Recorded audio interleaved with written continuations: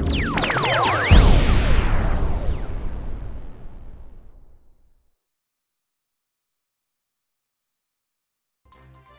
is Heavy Headlines for February 14th, 2007.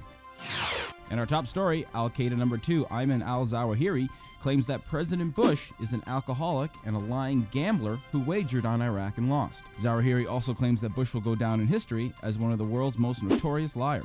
This video was not a warning to the American people, but rather the last in a series of merit badges he needs to perform in order to graduate from Al-Qaeda number 2 and earning a Captain Obvious badge. In other news, Notre Dame head football coach Charlie Weis begins his malpractice lawsuit this week against the doctors who performed his gastric bypass surgery, which I guess didn't take. Weis claims that the doctors did not notice that after the surgery he was bleeding internally and that they also took too long to put Charlie back in his natural habitat with the other manatees at SeaWorld in Orlando, Florida. And finally, the World Health Organization has urged the international news media to make the world more aware of the possibility of a bird flu pandemic, along with warning the news media that misinformation of possible cures could mislead the public.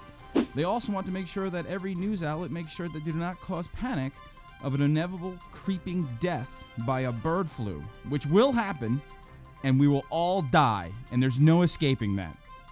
Oh my God, we're all gonna die, Tommy. Stay away from the chickens, turkeys, everything. Use the blood of children as a vaccine. Don't kiss any chickens. They're cute little beaks. Ah!